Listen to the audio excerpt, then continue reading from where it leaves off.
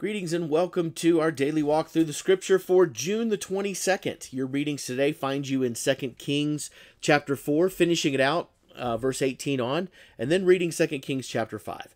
You also read Acts chapter 15, verses 1 through 35, Psalm 141, verses 1 through 10, and Proverbs chapter 17, verse 23. Now, yesterday I kind of gave you a little bit of a preview of how Elisha parallels Jesus in a lot of ways, and we're going to continue to see some of those miracles happen. But before we do that, here's another little parallel. You think it's accidental? It's not. Do you know what Elisha means? It means God saves. Funnily enough, do you know what Jesus means? Well, it means God saves. They're both variants of the name Joshua. And so as a result of that, Elisha and Jesus share this commonality here. And Elisha points the way to Jesus. And his miracles continue to do that. He is, in many ways, that messianic figure that points to Jesus. Okay, Elisha will be the first to tell you, and nobody claims that Elisha is a Messiah, but he does definitely point towards Jesus. The first thing we see is that he sees a young man, or the woman that he promised, okay, that was going to get her pregnant. Sure enough, she did. And what happened? Well, the boy died. And so the woman went and got Elisha, and he came and he brought this little boy back to life.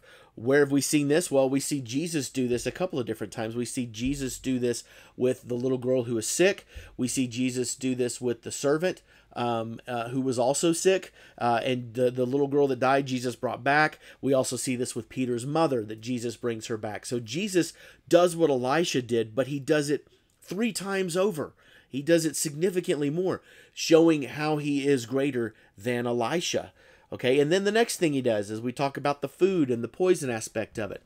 Well, Jesus' miracles with food are well documented, and we see that. And so, Jesus doesn't necessarily, but what Jesus does do, however, some of the times is he uses the earth, and he uses the things of the natural world to heal and do things. For example, there was a time when Jesus used his spit to heal blindness, mixing it in mud.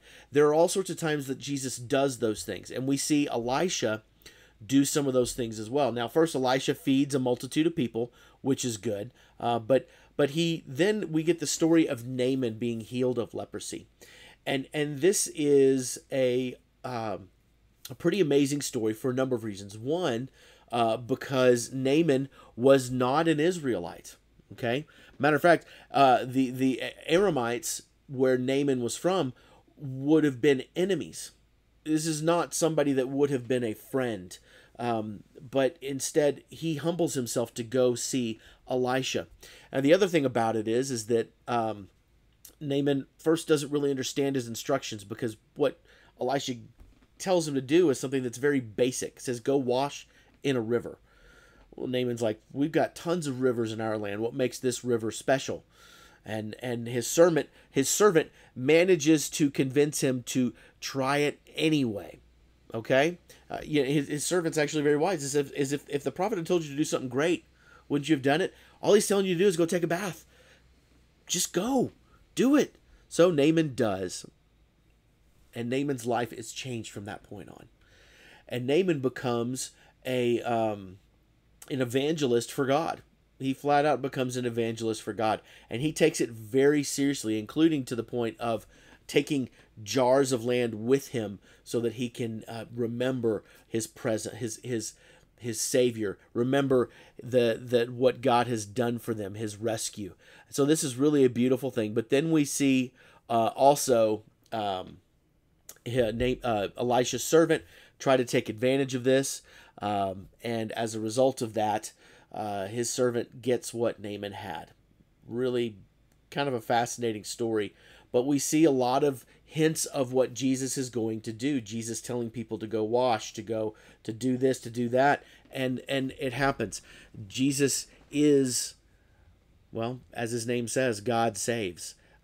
But anyway, as you're looking at the stories of Elisha, see what other Christ parallels that you can find. See what other things you can find out that point towards Jesus, the ultimate Savior. All right, that's it. We'll talk more next time.